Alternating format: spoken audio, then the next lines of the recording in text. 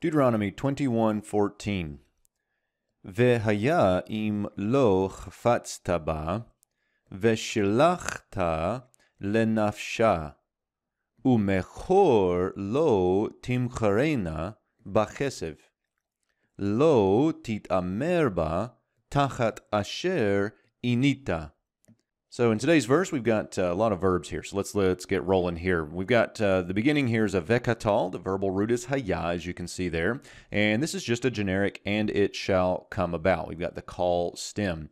And it shall come about if you do not take pleasure in her, or you do not find favor in her, you do not delight in her. Here's a call perfect. It's a 2ms. Notice the ta ending, and the verbal root is chafatz, to delight. If you do not delight in her, and then we get the apodosis here with this vekatal. This is a PL perfect 2ms plus a 3fs pronominal suffix, and the verbal root here is shalach. Then with that apodosis, if you do not delight in her, then you shall send her to her life, to her nephesh. And this is just an idiomatic way, send her to her life, meaning to send her on her way. Then we get u makor lo timcharena. So, and selling, you shall not sell her. 3fs pronominal suffix here. The verbal root in both of these cases is mem kaf resh. This one is an infinitive absolute in the call.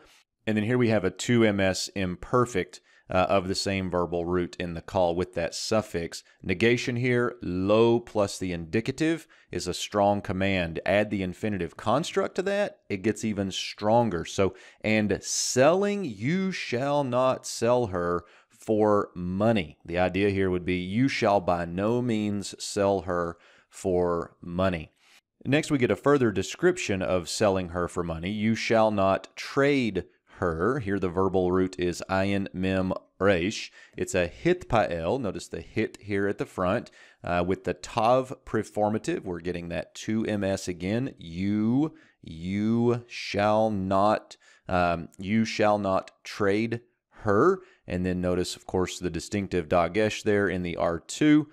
Hit amer. You shall not trade her. This idea of trade would be something akin to selling her for money. And then we get tachat asher, which put together would be something like since, or we might say instead of which, or because, something of that nature. Since you afflicted her or oppressed her, humiliated her, something like this. The verbal root here is ana, and notice we are in the PL. This is a PL perfect, 2ms. There's the ta ending again, the ta formative, third feminine singular suffix, and then notice in this third hey verb that we get the yod that drops in there. So you shall not trade her since you have afflicted her.